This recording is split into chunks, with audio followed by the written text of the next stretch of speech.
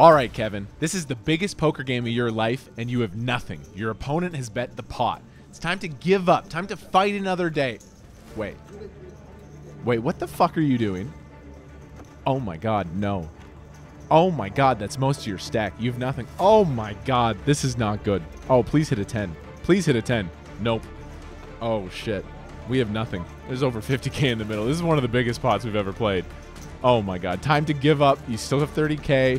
Let's chill. You know, we don't want to No, don't do it. Don't do it. Fuck off. No.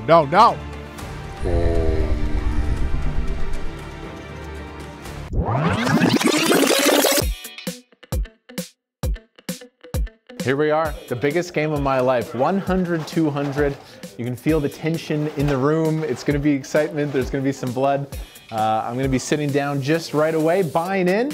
We got Corey and Michael here, the two dealers looking after us. And I'm gonna get in an early bribe. We got 100 ball for each of them. Oh, thank you. Just to start it off, just so they can send some playable cards my way. Thank you, sir. Yeah, you're welcome. And let's go. Gonna be a good video.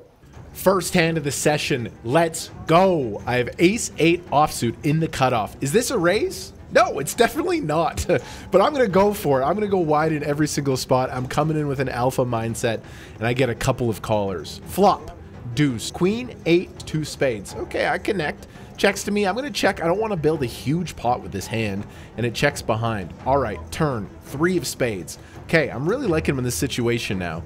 I'm gonna bet $1,000. I'm gonna take a shot at it. And to my absolute surprise, JD to my left puts in a big raise. This surprises me. It's a weird line. It's a weird story. He checks the flop, now raises the turn. He's telling me he has a flush, maybe a set of 3s, but that's kind of all that makes sense. So I'm gonna peel, we go to a river. The river, queen. This card doesn't change anything. He never has a queen here, right? He's never gonna raise a single 1-pair queen on the turn. So again, his story is he has a set of 3s or a flush. That's it. I check and he bets massive.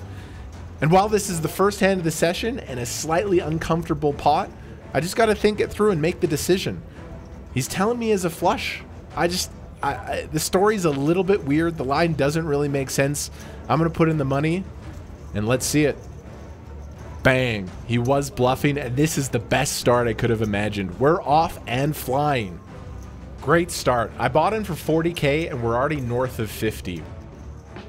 You want to look down at 2 good cards on the button every single time, and I look at ace-6 offsuit. Definitely good enough for a raise. Now Berkey, he puts in the 3-bet. And against a lot of people, I wouldn't do this, but it's time to fight. I 4-bet bluff my hand. I know Berkey's capable of 3-betting light, and I love to see the snap fold. I turn over the 6, and he shoots me a little look. He's kind of surprised I put that much money in with the bad hand, and we win a nice one.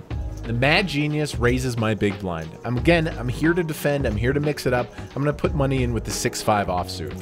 Flop. Okay, flop bottom pair, but I'm out of position. Now he bets. I, of course, am going to call. Turn. Bink City. Amazing. I make 2 pair. I actually think about leading, but no, I check it back to him. He bets again. Now, this is a really interesting spot. Am I supposed to put in the raise? I'm not sure. I shy away from it and just call. And it's good news because he goes for thin value on the river. Credit to the genius. He goes for thin value in this spot, and I'm happy to call. We are absolutely cooking. I could not have pictured a better start to this show. Berkey raises, Robbie's in there, and I look at the beautiful King-Jack of clubs. I'm going to 3-bet. A lot of people just call here, but again, I'm looking to build pots with good hands. I'm really going for it. And we see an ace-high flop here versus the Berkster. Small bet, probably appropriate. Unfortunately, he continues. We're really trying to win it there. I end up checking the turn, and he checks. And then on the river, I go for like a cute little block bet. You know, maybe we can get king-queen to fold. Maybe if he has a pair of like 6s, 5s, we could fold. But unfortunately, he raises. That's okay. We just let go. And our first loss of the session. It's going to happen, but we take this one in stride. Remember that intro? Well, here it is, the potentially biggest poker hand in my career. I open the beautiful king-queen suited. Eric Hicks, the Mad Genius, bumps it up. I, of course, am going to take a flop. Don't want to 4-bet this hand. Flop, interesting. Jack-9 deuce. Okay, we got a gut shot. Enough for us to continue when he bets 3K. And here we are on the turn. An awful card. You think the hand would be over. I check, and he bets big. And literally in my mind, I'm like, this hand is done. But then deep in my tummy, the dog started snarling. Maybe I can win this hand. He thinks I'm going to be tight. Let's see if I can use that to my advantage. I raise.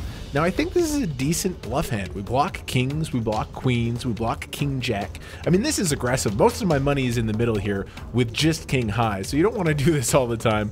Oh no, oh no. He, of course, calls. In my head, I'm screaming 10. It's bouncing around my noggin. Please let me get there. No, it's a board pairing jack. He could easily have a jack. In my brain, I literally say the words give up. I throw the white flag, but then the twinkle in my eye goes, and I just think maybe I can win this hand. Maybe I can get him to fold. Would he fold an overpair? I don't know, maybe, but maybe he wouldn't. And then I say, fuck it, let's try. All in. The adrenaline was pumping. Oh my God, he doesn't even use a time bank and he folds queens. Incredible play from Kmart. He understands his image and he goes for the bluff. It looks so strong, he has to have it, right? But he doesn't. I can't believe we got this through. An absolute game changer. I mean, I had more money to reload, but this changes everything. Now I have a huge stack in front of me.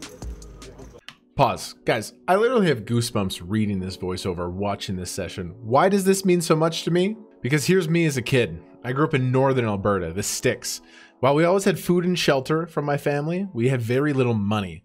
I just remember the constant financial stress being so rough on my family. But there is a good side of it. It teaches you discipline. I mowed lawns. I sold soda out of my locker. While all the other adults went off to college to party, I was obsessed with finding an industry where I could insert my soul and make some money. It turned out to be poker.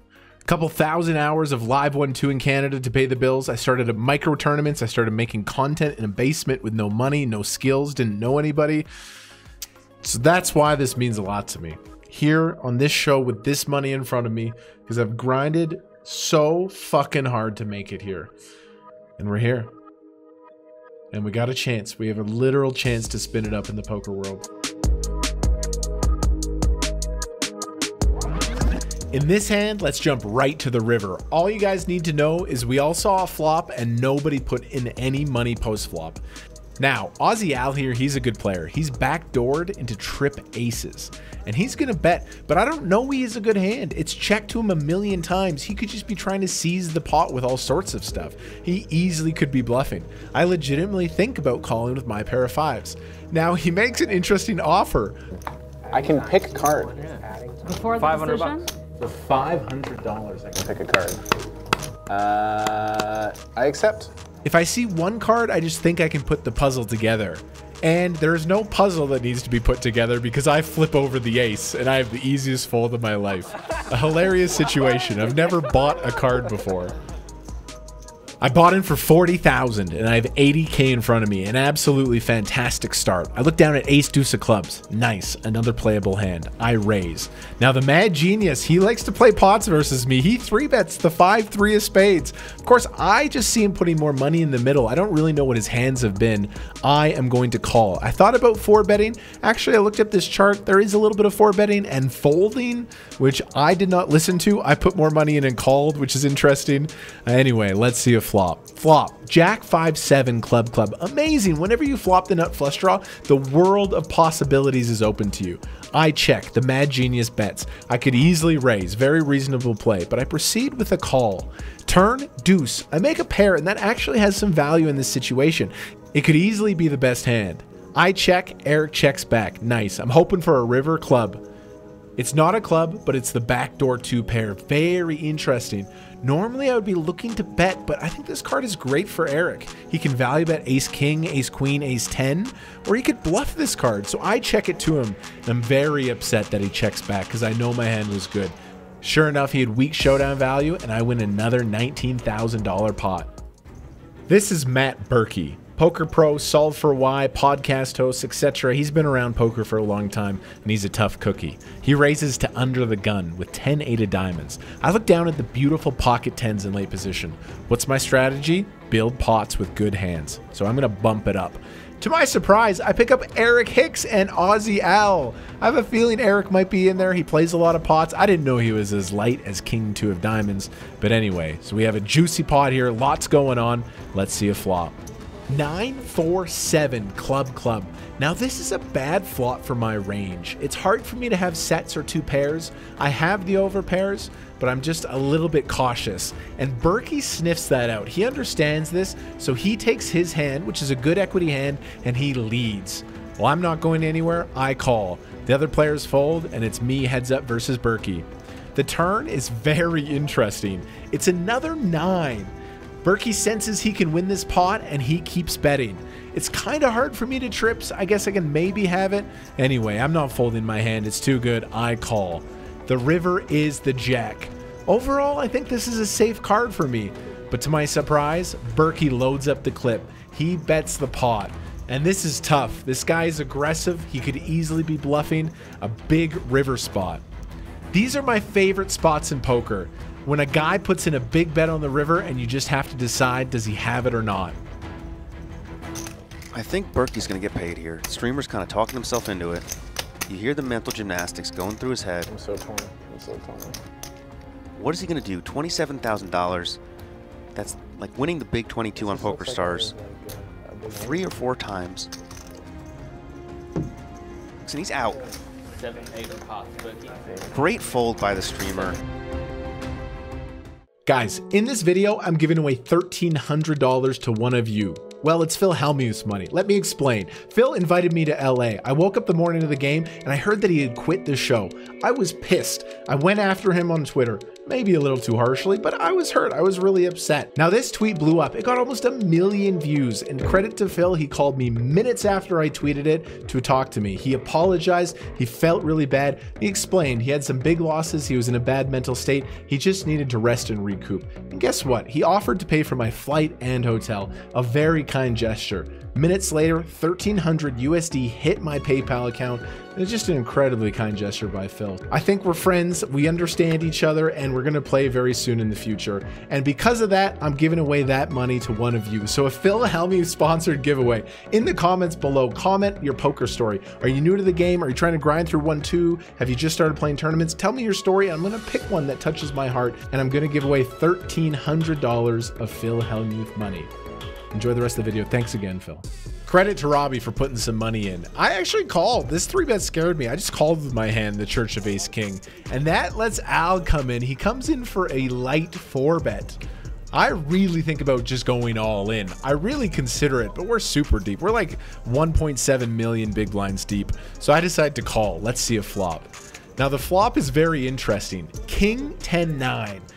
I mean, he can have a strong hand, but this is really going to hit me. I have 10s, 9s, maybe even king, queen suited, slow played aces. I have ace, like I have strong hands here. I'm very happy to see him check the flop. Now, I don't think I can go for tons of value, so I make a scared check on the turn. I don't know if this is right. River, though, I know I'm good once he checks twice, and I think I want to go for a big bet. I really put him on queens or jacks, and I think he might have to call now, so I go for big value. Sadly, he snap folds. I wish I could have won more, but hey, it's a nice pot. It's a huge hand. I'm up about $50,000, so I put the double straddle on. Eric is going to take that opportunity. He raises queen 5 of spades. I defend my 10-8. And guess what? We both connect on this flop. He flops huge. He has a nutted hand, and I have middle pair. So Eric's a good player. He knows he needs to build the pot immediately. He bets big. I'm not going anywhere. I call. Turn, offsuit, deuce. Fascinating spot in poker where the turn card doesn't interact with either of our ranges. Advantage Eric usually. He bets big, but I know this. He could do this with so many hands. Like, he's putting me in a spot. I really can't fold this versus a capable player. I call. Really would love to make trips or 2 pair. No, river brick again. So the same dynamic on the turn. It's here on the river. He could have it, or he could easily be bluffing. And when he bets here, he's usually going to go to a big size. Sure enough, he finds it. He bets the pot. Now, this might look like an easy to fold to some people, but it's really not. He could have tons of bluffs. He could have 6-7, 9-7, 9-10, Jack 10, Ace 10. I think, and I tank. Ultimately, the 10 of hearts is a really bad hand here for me. I don't know. I just felt like he had it. So I went with my read. Thankfully, I was right. We again lose a pot, but we could have lost a lot more. Hand after hand. These are the biggest pots I've ever played, and we're not done yet. There's some more action coming. I raise king down of clubs. Berkey defends 6-3 offsuit. All right, Berkey, he's coming after me. That's ridiculous. That's ridiculous. And I think a big mistake trying to outplay me with a bad offsuit disconnected hand. Anyway, he flops really good. I flop really good. And I really want to put this hand in my check back range. I think a lot of people just bet flush draws. It's really nice to check it back, and it's disguised if you make the flush later on. Turn ace. I love this bet from Berkey. He overbets the pot, really putting my hand in a tough spot. Well, not this hand, but putting my range in a tough spot. I'm going to continue, never ever folding. I'm praying for a river club. Bang, we get there. I have a really disguised strong hand. Now it's up to Berkey. He is absolute dust 6 high. He is the best bluffing hand he could ever find. He goes for it. He bets really big. Now I'm thinking, yeah, I have the second nuts. The board is paired. He could have a full house, but not really. It's kind of tough. I need to go for value. I raise, and I hope Berkey puts the money in. I hear him say, God, I wish I wasn't bluffing because I don't fucking believe you. As predicted, my flush is really disguised. Oh, I wish he had something. He probably would have put more money in. Another nice win. We're deep in the show now, and in my mind, I'm going to take my foot off the gas just a little bit. I'm still going to play hands, but I'm not going to be on edge like I was earlier. I'm willing to chill a little bit and maybe book a big win. But then I look down at king. There's no chilling with this hand. I'm going to bump it up to 4,500. Now it goes back to Yang, and I'm a little surprised to see him just call. And I looked this up, and I guess you're just supposed to call here a lot with queens. Deep cash game. It's weird. This is a surprise to me. Not really my area of expertise. I'm a tournament player. Anyway, we see a flop. Kings versus queens. It's a great spot. Great flop. Money goes in on the flop. The turn's scary. It slows down the action a little bit. And credit to the driver here. I mean, 2 streets of value does go in for me, but he could have easily lost more. It's kind of a big win for him to put that little money in the middle with a dominated hand. So well done to him. He's going to check. Yeah, it's like all off. Gets away for the stone minimum there. That's the one.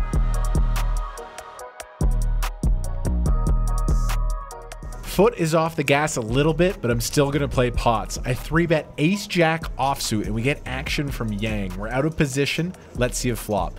Now, it's not a good flop, and I check. Al bets. But the thing is, in no limit hold'em, you just got to fight. You just can't give up with, like, overcards and backdoors and stuff. So I'm going to put some money in and try to defend this hand. Turn is the deuce, an absolute brick. At this point, if he bets, I'm probably done with this hand. But he checks, and look at that. I've backdoored into the wheel. I love this. It's really hard for him to have a 6. Remember, this is a 3-bet pot. How can I get a little juice out of this pot, or maybe get him to spaz out? I decide on 10%. Commentator thinks it's pretty hilarious, and I'm kind of upset when he folds. But sick, another 20K plus pot. And with that, the biggest game of my life draws to a close. I won almost every hand. I picked up good cards. I executed. I made good decisions. And it just went really well. And in poker, it's easy for it not to go well. But sessions like this you just truly have to treasure them. I could not be happier. I was in for 40,000. The final graphics, I left. The bike got it wrong. I actually cashed out $111,000. They overestimated my win a little bit. But I mean, it's pretty fucking awesome. What a win, man. What a win. And with that, my LA trip is over. I'm exhausted. I met so many people, played some big hands, but I'm happy. I mean, how can you not be? Falling asleep next to 150,000 US dollars.